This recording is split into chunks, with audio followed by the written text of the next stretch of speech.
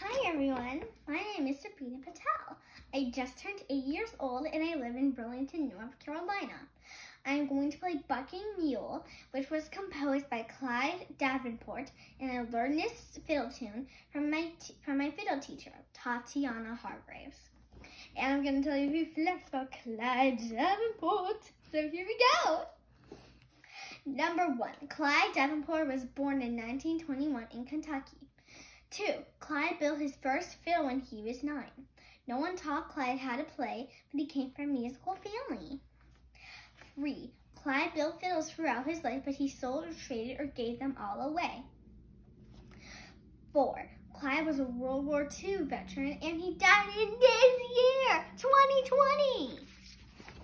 I really like Clyde's playing because it makes me feel happy and I want to jam out.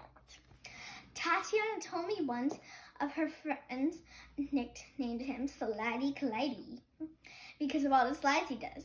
And I'm gonna try my best to do them too. And I'm going to play Buckin Mule. And here it is.